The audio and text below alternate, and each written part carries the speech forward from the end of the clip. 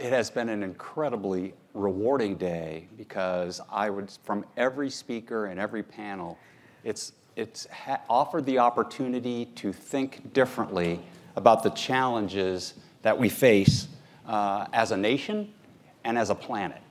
And so I've taken a number of notes over the course of the day, but I do not want to take time away from our distinguished panelist, General Pawlikowski. Ma'am, thank you for being here. This is the opportunity, the capstone panel, where we have an opportunity to talk with General Pawlikowski about the future, the threats we face, how the approaches that we will take, and what are the things that we need to do as a nation in order to preserve our world leadership. Ma'am, welcome. Thank you for being here. Thank you, Mike. Opening comments. Well, first of all, I want to thank you for the invitation to come and speak. This has been an amazing day. I've sat this whole day and listened to some really fascinating discussion with some very distinguished co-speakers, and I'm very grateful for having that opportunity, and also an opportunity to see so many of our young national security professionals here.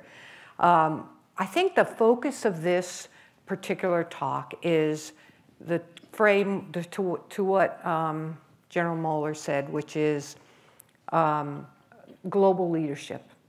Is the United States a global leader? And I think I would argue that we are, but I think it's important as we start this to frame what we mean by leadership.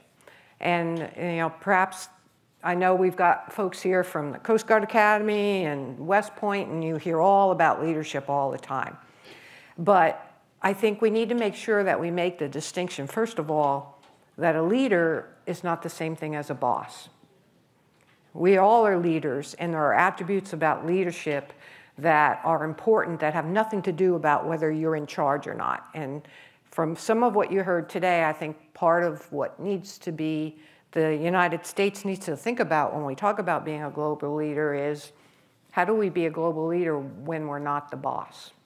Because that's the situation where we are starting to see ourselves. But to frame what I mean by leadership, I have a model that I use, which I call the 4 C's of leadership. And they are the attributes that I see in a leader. The first of which is courage. Courage to act when others don't act.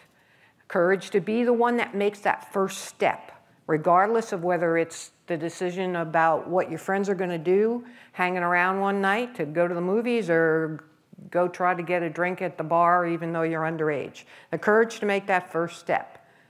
The courage to do the right thing at the right time. And I put it to you that the United States is still and maintains its global leadership because we do have the courage to act. And the example of that is the leadership role we took with the invasion of Russia into Ukraine. You heard Senator Blumenthal talk about the fact that the future of NATO was at risk. And you heard from our Canadian counterpart, but we had the courage to step up and do that. The second is competence, because frankly, courage without competence is foolishness. Running into a situation without knowing how to handle it is not a good situation. And I pointed to you, I'm a basketball fan, and I point to you that nobody would pass the ball to Michael Jordan or LeBron James at the end of a game if they didn't think he could shoot, right? And it's the same thing for the United States. We have the competence. You heard from Chief Simmons about how our NCOs and the professionalism they have.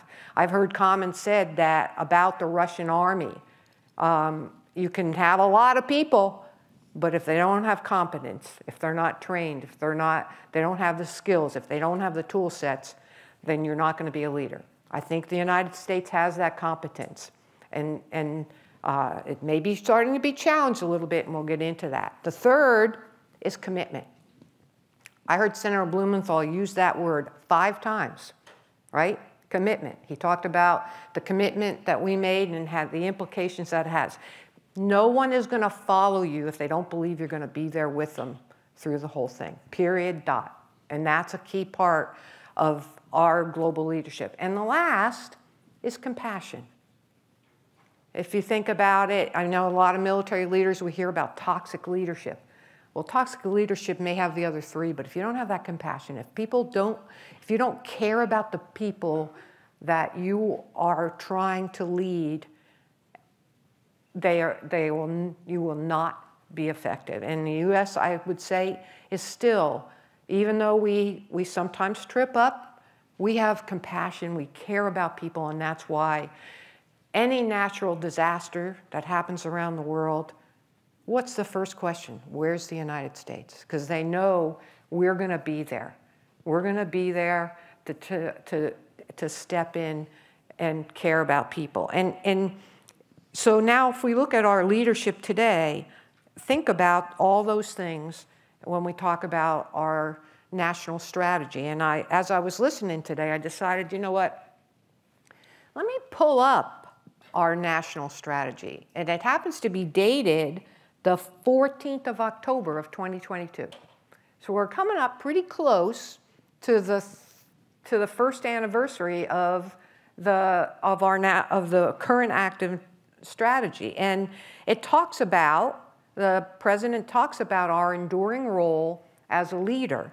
And he talks about, in the vision, he talks about two strategic challenges. The first of which we've talked a lot about today, which is the post-Cold War era competition that's underway. And that it's time for us to stand up to this new competition, which, not directly said here, China, Russia, and how do we deal with this superpower competition. But he talks about a second risk that we have to, and that is what he calls people all over the world are struggling to cope with the effects of shared challenges such as climate change, food insecurity, communicable diseases, terrorism, energy shortages, or inflation. And so I put it to you that when we look at us as a leader, that we need to think about both of those. And we talked a little bit about climate change, because the stability, for us to accomplish the global security that is critical to our national security, we cannot ignore that second set of risks. And if you look at what's evolved around the world, and we talk about tripwires, we've heard about tipping points, but we talk about tripwires to alert us. We've had a few of those in the last couple of years. The pandemic. If that wasn't a tripwire to communicate to us that our national security is a global issue, because for the centuries that we've existed as a country, we've looked at those two big oceans and friends to the north and friends to the south and said, we're secure. That virus was not stopped by those oceans. So it is a critical part. So what is changing now in terms of potential series of tipping points, like General Potter talked about, and tripwires that I think we need to look at, and then Mike, you can pick which of these you might want to talk about. The first is the interconnectivity that we have in the world, and that's illustrated by the tripwire we saw in the pandemic. And it has many attributes. We are now connected. We can no longer, a view of isolationism is not going to be an effective national security strategy or a global security strategy. And I point to you, and that's with information. Information is now ubiquitous. That presents both challenges and opportunities for us. Arab Spring is a tripwire and an illustration about information. January 6th is a tripwire about information and the ubiquitous availability about it. One good for us, one bad for us.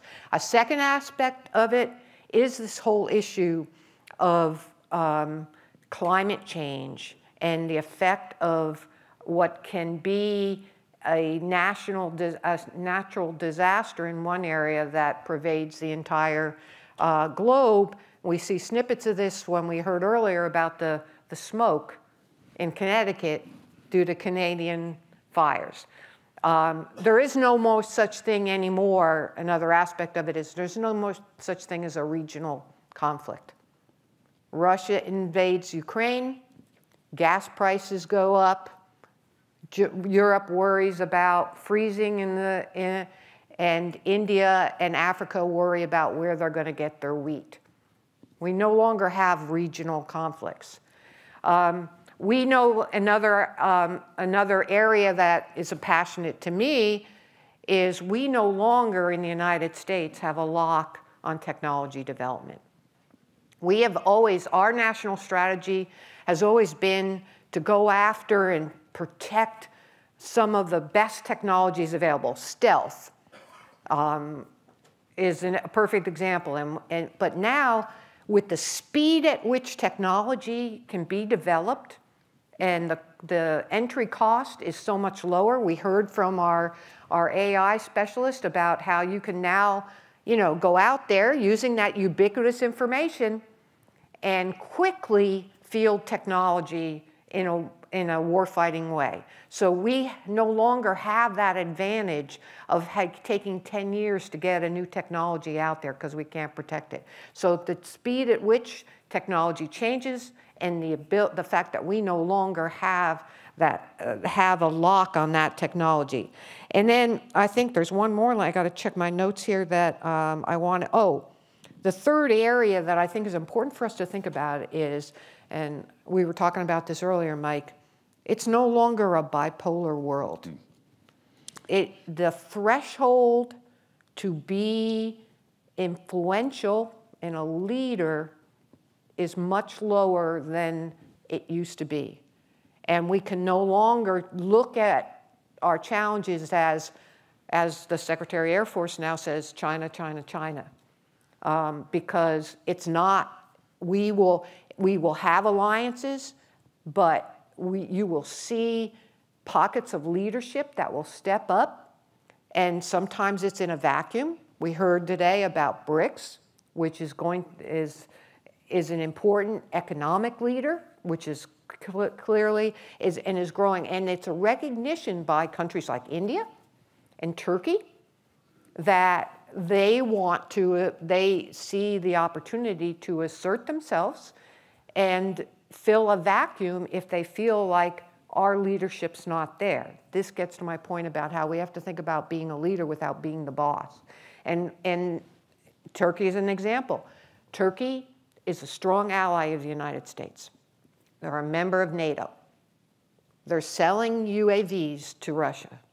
They are using Russian air defense systems. Should we walk away from them? We can't, right? So we have to look at the world not as a us against them, but as in a broader perspective. So, again, the whole issue, Mike, of information availability, technology, and then, of course, the whole context of it's not a bipolar world. As much as we want to say we're going against the Ukraine because we're concerned about Russia, we should be supporting Ukraine because of the imbalance it is in the whole global security of the world, not because it deters just Russia, in my opinion. So, Mike, which one of those would you like to try to dig into? I think I'd like to talk about all three, but really, as you look through the framework that you just discussed, ma'am, as you look at that, what is the one or two tripwires or triggers that most concern you when we look out at this new evolving environment based on the big three? Okay, so I'm a techno geek. And so I tend to think a lot about the implications of technology.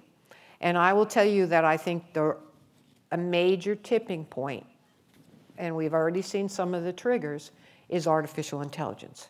And now let me take a step back and talk about that in the context that I mean it.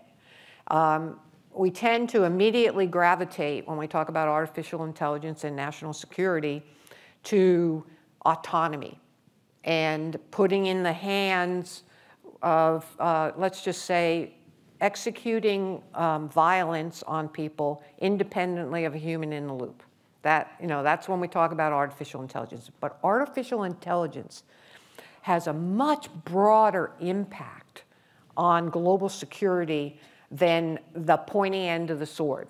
And by that, I mean artificial intelligence will enable us to react quicker, to bring about new capabilities, and to respond to changing threats in ways that we're not thinking about when we're only thinking about the pointy end of the sword in artificial intelligence. What do I mean by that? Artificial intelligence is being used today to more quickly do designs and mature technology.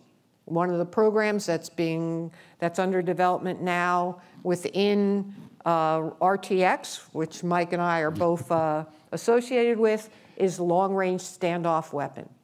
Artificial intelligence is being applied through things like digital twin and digital thread to very quickly do that design based on inputs that are collected from what's going on around the world.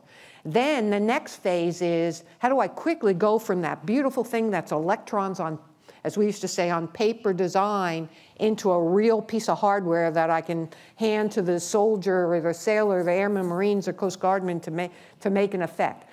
Additive manufacturing, you heard that reference today. It is powered by artificial intelligence. I now take those same electrons. I don't have to have a human in the loop. I put that into the 3D printer, and I produce the new product. Artificial intelligence enables me to maintain that system by allowing me to constantly monitor what's happening with it, and to make sure that when that airman that's repairing the aircraft on the airfield, or repairing the Bradley, to have everything, to have the whole supply chain immediately alerted, knowing when the parts need to be there and what's broken, and to predict ahead of time that a part's going to break and get it fixed or replaced before it breaks, while you're relying on it to protect you from an attack. Training, one of the key things that takes us so long to bring a new capability on is what it takes to train our forces to use that. Applying artificial intelligence in the loop to help to train.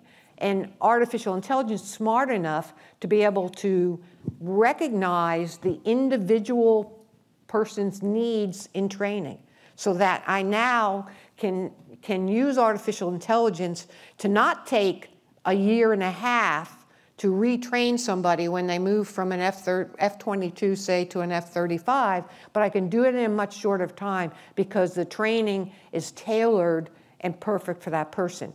So across the spectrum, artificial intelligence is going to enable us to react quicker across all of the things that have caused us to have 10-year cycles to bring a new capability in. And so in my mind, when we look at what are the true tipping points, and we are at that cusp of boiling water, as Professor Moeller said, when it comes to artificial intelligence, as long as we recognize that the tremendous power it can have, and not get ourselves focused purely on, do we want to trust a machine to make the decision? Because frankly, we will never trust a machine to make a decision.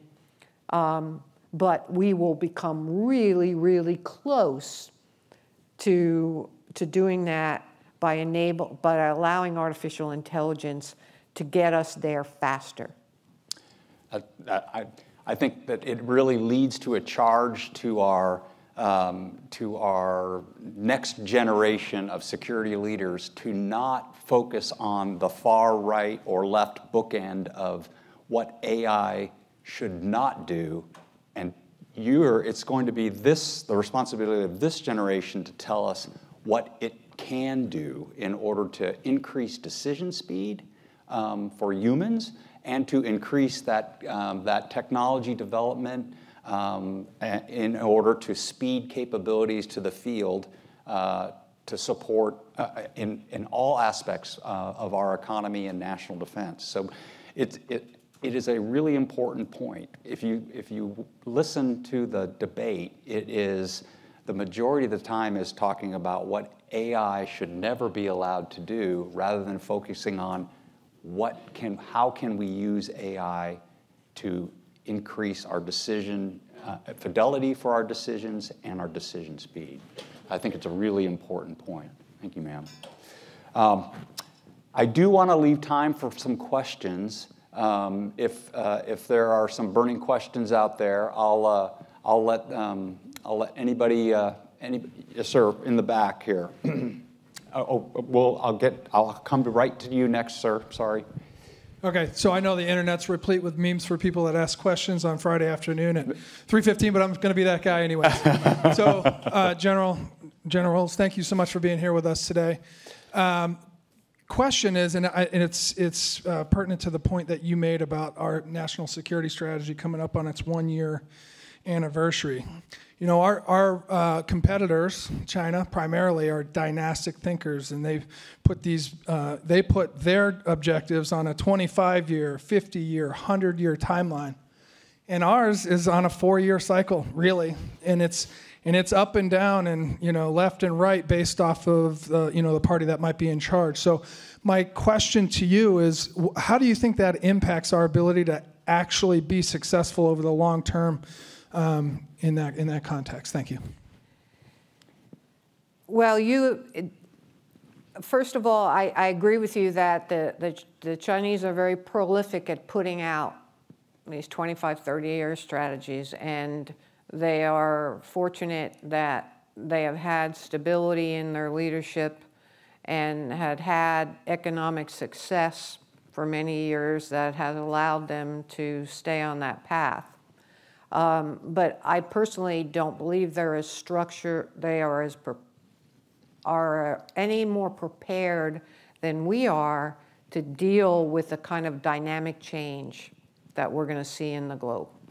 And a perfect example of that was the pandemic. They took what was a very draconian approach of completely shutting down the whole country. They developed a vaccine that was far less effective than the one that we did. And they have continued to struggle to get out of that, right? So I'm all for long-term strategies, and I wish we could do more of that in this country. But I will tell you, I think the success of us against a country like China or Russia that has ambitions to play a domineering role as opposed to a leadership role in the world is our ability to be agile and to adapt. And so I would prefer to look at ways to posture ourselves to be able to affect change quickly, rather than to look at the longer term strategy,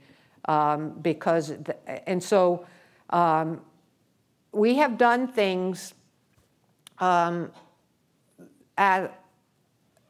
the years that we now are awakening that were mistakes. I'll give you the whole world of hypersonics, right? I mean, hypersonics is not new, guys. I mean, those of us who have been studying this technology, it's been around for a long, long time.